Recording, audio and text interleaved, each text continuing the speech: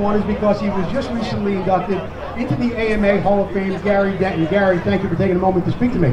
Thank you so much, Joe. I'm happy to be here to see Grant's place, Langston Motorsports. Amazing, amazing shot. It really, really is. Let's talk for a moment, though. You know, you're in the AMA Hall of Fame now, and a lot of people, of course, remember you from the motorcycle racing days, but I'm going to put you on the spot here. Let's see if you can come across with the same story that I remember.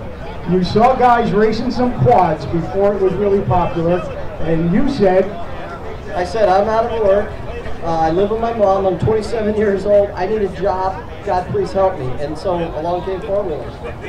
And from what I understood was, you said, you know what, I'm going to get one of those things and I'm going to become a champion on it. I did say that. I was telling Daryl Schultz that, but at the time, I wasn't quite sure if I could do that. I mean, what you say is what you do at two different things many times. But yeah, I was blessed and gave me the skills, and I was able to do what I did. Tell me about some of the things you're up to today. Right now, I work in the industry. I work for Perris River. I'm a sandstorm rep, so that's wholesale RV manufacturing. I have an RV storage facility in Chino, and you know, we just got back from the Hall of Fame, and that was just an incredible event that AMA put on, and I'm blessed to be there. I want to tell you about a story. This would be great for everybody here because he's such a big part of our industry. Tom White, and I didn't get to mention him there because I cut your speech, you know, because they have to be on stage for a short period of time, and I could talk for a long time, but. Anyway, moral of the story is, Tom White got sick in 2017.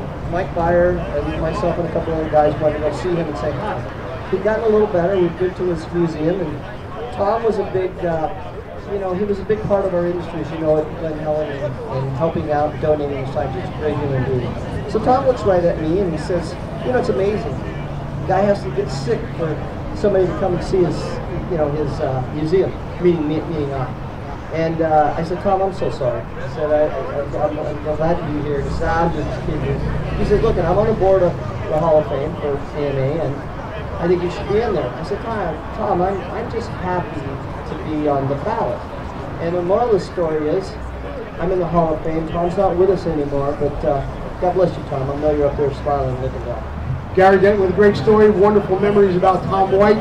Congratulations again on your AMA Hall of Fame induction, and we'll be talking to you a little bit more. Thanks, Gary. Thank you, Joe.